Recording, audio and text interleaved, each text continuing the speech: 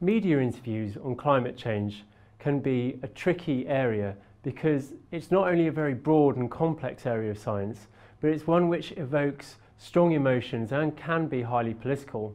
But there are steps that you can take to make interviews on this subject easier to handle. Because climate change is such a broad topic, it's always a good idea to try to find out what aspect of it you're likely to be asked about in an interview. Sometimes the questions will be made up by journalists off the cuff, but any information that allows you to prepare beforehand is helpful. This gives you time to research answers if needed, consider how to best explain complex issues, and focus on the key points that you want to get across in an interview. When looking for information on climate change, the IPCC is the global authority on the subject. Their latest assessment report, known as AR5, was written by hundreds of leading scientists around the world, and the Synthesis report is a helpful summary of AR5 which you can view and download online. It's also important to stick to the science when you're doing interviews and don't get dragged into some of the tricky areas around policy or politics which aren't part of your remit as a weather or climate representative. The science should speak for itself. Remember that people come to you to interview you because you are the experts, so you can guide the interview to the right areas and focus on the important points. We're now going to hand over to Peter Stott, a senior climate scientist here, who has a lot of media experience, has done numerous interviews in the past. Well, I think the things I think about when I'm thinking about talking to the media is first of all starting with what we know. And of course, we have a very strong basis in terms of our observations of changing climate, and indeed in terms of our basic understanding about the greenhouse effect, which we've known for a very long time. And that, of course, has very clear implications for example, extreme weather and the increasing risks, for example, of heat waves and floods under climate change in future. So you can start with what we know and what we understand, remembering, of course, it's not just your individual research or your individual institute that's doing this.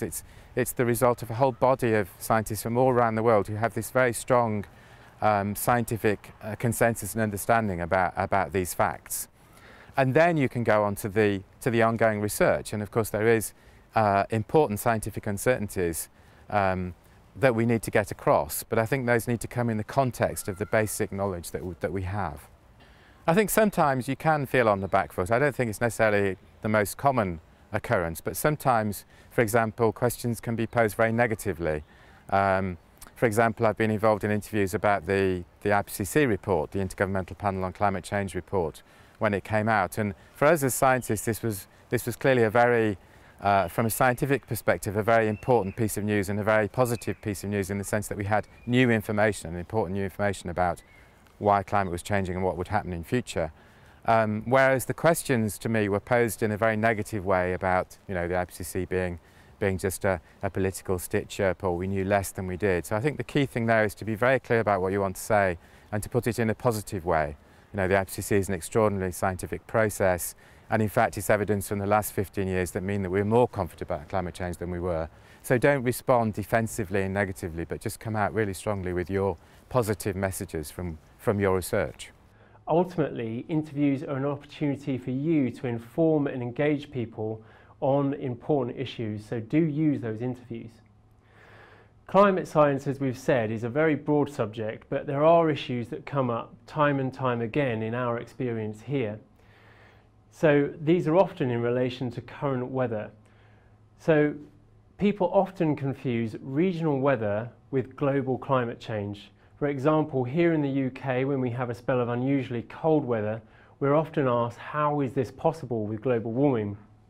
So it's important to be able to explain the difference between weather and climate and between short-term natural variability compared to the long-term signal for warming. After extreme weather events, the media also often want to ask whether this is because or due to climate change. So you have to be clear about what your answer might be about those kind of questions in advance. Use the existing science from the IPCC or attribution statements, but don't be drawn into making statements that you can't back up with science.